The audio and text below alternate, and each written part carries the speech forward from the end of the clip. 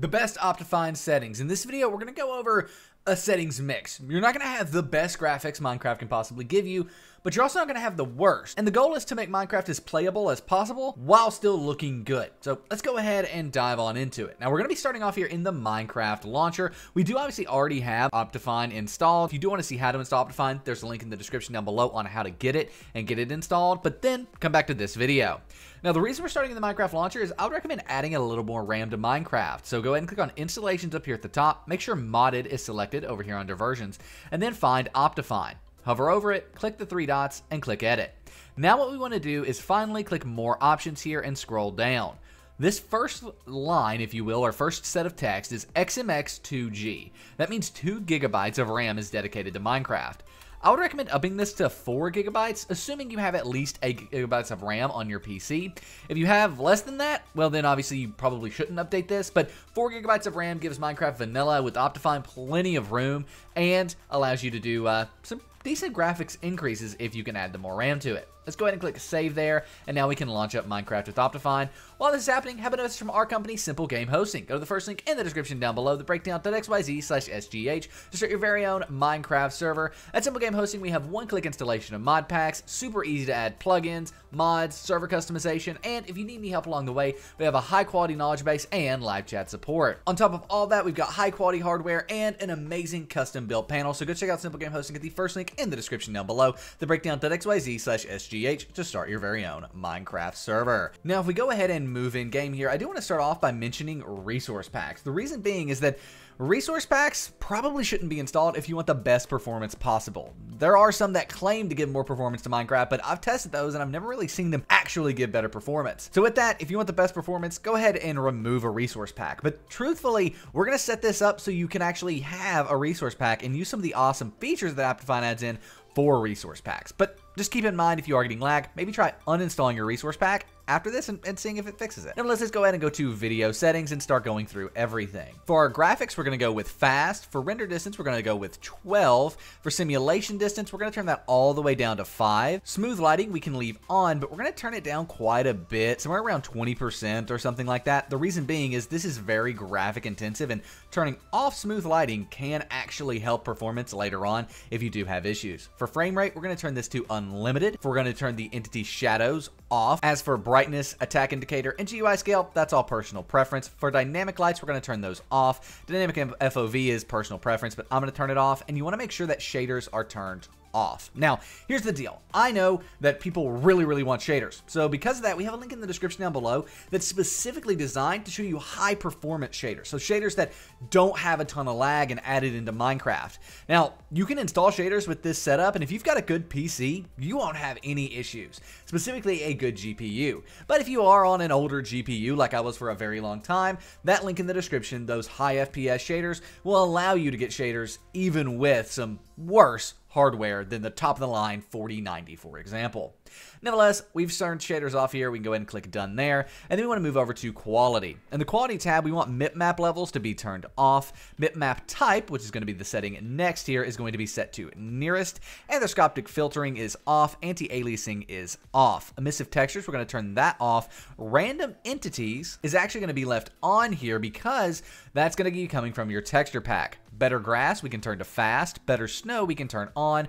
Custom fonts, we can leave on. That's also going to be coming from your texture pack, as well as custom colors. Connected textures, we're going to go ahead and turn that to the fast setting here.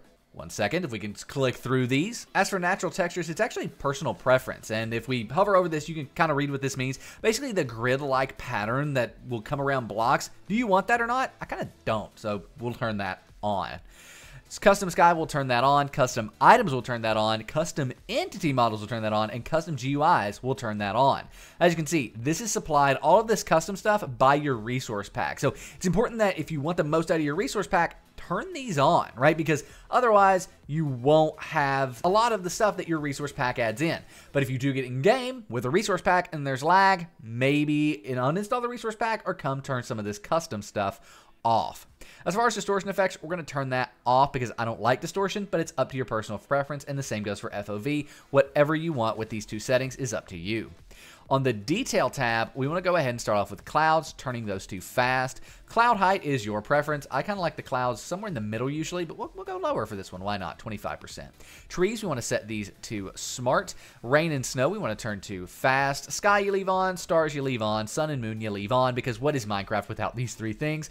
And then we also want to show capes. Be it that's up to you though. It's not really a performance issue. I want capes, but if you don't, that's fine as well. For fog, we can turn that off. Fog start doesn't matter because we just turned the fog off. View bobbing and held item tooltips are personal preference, as is the autosave indicator. Swamp colors, we're going to go ahead and leave that on, and vignette, we want to turn that to fast.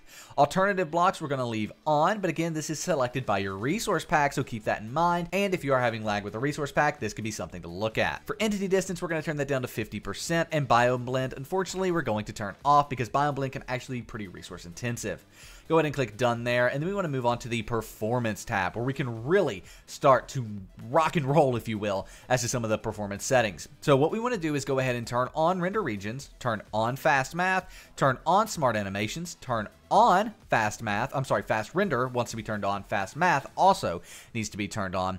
Smooth FPS needs to be turned on. I'm going to leave it set to off though, because what this is going to do is actually lower your FPS highs, if you will, but smooth them out. So generally, I would recommend turning both smooth FPS and smooth world on. You're going to get less FPS, but that's okay because it'll make things smoother, right? It'll still be a smooth experience, but I want to see how many we can get with this, so I'm going to leave these off. Chunk updates, we want to set that to 1. Dynamic updates, we want to turn that on. Lazy chunk loading wants to be turned on, and chunk builder needs to be set to semi-blocking. So there you go. Those are your performance settings. This is where Optifine can really make a huge performance difference, even outside of its other settings. So these are extremely important.